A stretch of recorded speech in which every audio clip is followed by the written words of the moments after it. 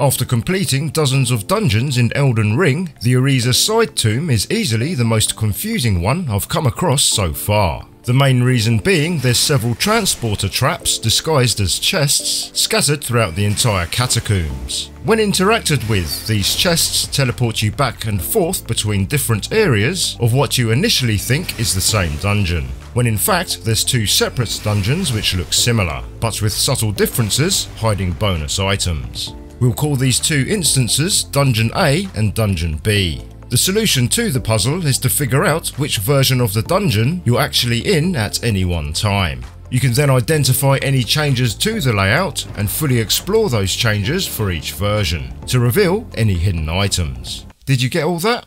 No! Good, then let's continue. All key items you'll acquire by following this walkthrough, which do not respawn, are as follows. 2 times level 5 Grave Gloveworts, 4 times level 6 Grave Gloveworts, 1 level 6 Ghost Glovewort, the Perfumer's Cookbook level 3, 4 Cracked Pots, 2 Ritual Pots, 1 level 7 Golden Rune, and finally the Soul Jars of Fortune Spirit Summon Ashes, if you manage to defeat the Grave Warden dungeon boss. To reach the Auriza Side Tomb Dungeon from the Outer Wall Battleground Site of Grace, head southeast in the direction of the site's rays, and simply run past all enemies en route following the path shown here.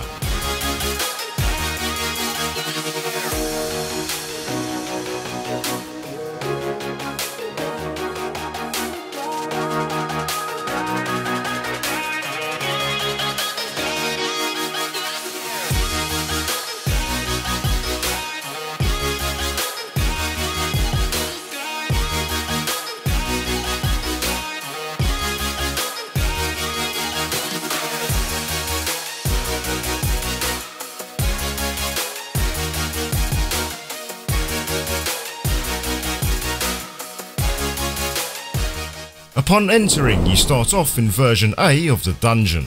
After activating the Site of Grace, head down the steps toward the locked dungeon boss doors. Then head down the steps to the right, leading into a room full of explosive soul jars. Sprint past them all and quickly pick up a Grave Glovewort 6 on the way. Sprint down the steps directly ahead and follow the tunnel left, leading into a room with the first transporter chest of the dungeon. When you come out the other end, you're still in version A of the dungeon. Head down the steps directly ahead and drop down off the ledge. Do a 180 to pick up a second Grave Glovewort 6 tucked in the corner under the stairs. But beware of the Fanged Imp lurking in the shadows, which deal the blood loss status effect with each attack. After dealing with another 2 Fanged Imps on the other side of the room, which drop down from the archway ceiling, pick up a Grave Glovewort 5 by the southern exit. Then head down the narrow stairway which leads into a lightly flooded room with a large locked cell. Take the exit to the right to enter the carpeted chapel room where several hidden imps will attack on sight. Once all threats have been neutralised, head up the steps at the end and interact with the transporter trap along the western wall. This will teleport you inside the large locked cell you just passed, which is still within version A of the dungeon. Inside the cell you'll encounter 2 large soul jars guarding 3 useful items. After taking down the soul jars, pick up the Perfumer's Cookbook 3, which gives you the recipe for the defensive tool named Iron Jar Aromatic, as well as 2 cracked pots located in the corners of the room. Exit the cell by going back through the transporter chest from which you entered, taking you back out to the chapel room. Head back down the steps and to the right you'll notice an alcove with an illusory wall. Hit the wall to reveal a set of steps leading down into a room with another transporter chest. Pick up a second Grave Glovewort 5 at the bottom, but stay vigilant, as 2 small explosive soul jars will home in on your position as you near the chest. Once they're taken care of, interact with the chest, which teleports you for the very first time to version B of the dungeon, specifically onto the walkway above the archways of the chapel room.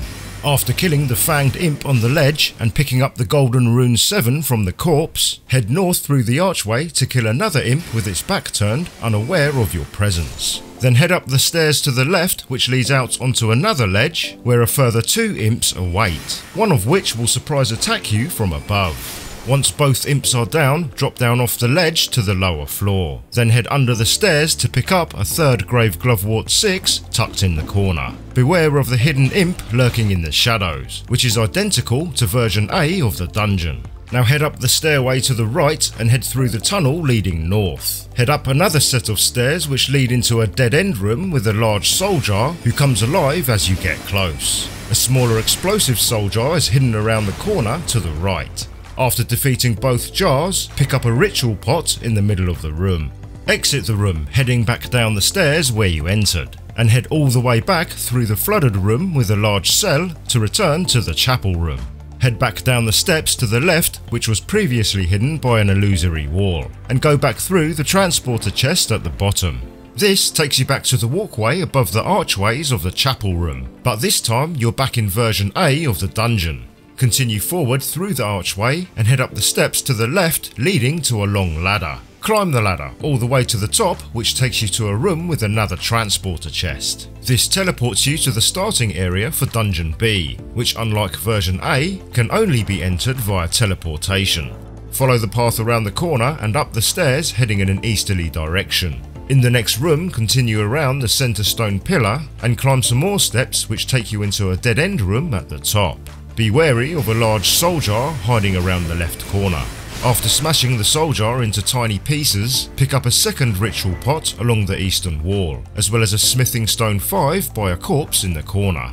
Exit the room heading back down the stairs where you entered, and in the room with the large stone pillar, jump out of the window in an alcove along the southern wall. Once again, head all the way back through the flooded room and return to the chapel room, but this time interact with the transporter chest up the steps at the end of the hallway. This teleports you back into the large locked cell, but this time within version B of the dungeon. After dealing with the two small but highly explosive soul jars, pick up a Ghost Glovewort 6 in front of the wooden ladder, as well as another 2 cracked pots in each corner of the room, identical to Dungeon A. Now climb up the long ladder all the way to the top, which takes you back to a walkway in version A of the dungeon, where you can pick up a 4th Grave Glovewort 6. The lever by the statue opens the locked dungeon boss doors, located at the very start of the catacombs. To get back there, simply jump down off the ledge and head up the 2 sets of stairs heading east. Then enter the transporter chest in the room at the top, which takes you back to the dungeon's Site of Grace, where you can face off with the Grave Warden Duelist dungeon boss. If you manage to defeat him, you'll be rewarded with the Soul Jars of Fortune Spirit Summon Ashes.